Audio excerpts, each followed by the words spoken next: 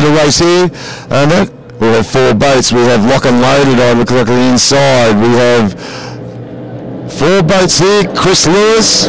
Not sure of all the names of these boats, folks, but they're racing. Looks like Lock and Loaded, Ryan McIntosh, Chris Lewis, and Image has gone very fast straight away. Coming down to the first turn. You notice the boats don't displace as much water, even though they're displacement boats. Watching these boys in their sailboats, they turn and they do push a lot of water through. Okay, looks like Ryan McIntosh is out in first place there. Chris Lewis and Image is in second. Not sure of the 3rd and 4th boats, but there's still a good race. It's very close for 3rd and 4th place. Looks like Ryan McIntosh and Lock and Loaded got a little bit harder going there. You can see when they come into the corner how much they have to push down on that cut plate to get that boat down into the water, get the turn fin in. Here we go. All races are usually 4 laps, folks. 4 laps around here. And they must be doing around about 125 to 130 mile an hour at their top speed at the end of the straightaway.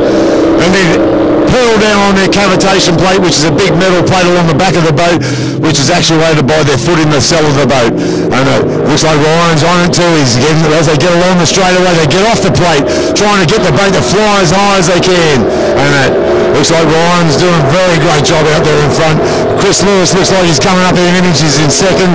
Or Craig, could have been Craig Lewis, I should say. There's a few boys with different drivers in these boats these days. And they're running out the field. Oh, look at that turn on the turn boy there. What a great turn. Some of these boats, they're presented beautifully. Just to buy yourself one of these boats, just a boat alone, without a motor, you're looking around about $70,000 to $80,000. Then you've got to put the cost of a trailer, a motor, and a driver and all his gear, and then you've got to enter the races and actually get to the races. But our local driver, Ryan McIntosh, is doing a great job at the moment. Ryan's just pushing the boat, Lock and Loaded. Is just coming around this last turn, boy. Coming up for the checkered flag here. Looks like Lewis is in second place in Image. Done a great job. Queenslander, he hasn't won the State of Origin, but he's come second here today. And some beautifully prepared boats here. Well, that's another day on the Moonee River face. We have another 5-litre race coming up after this. And then our last race of the day, which is the King of the River. Which has all the top qualifying boats in it from the King of the River. But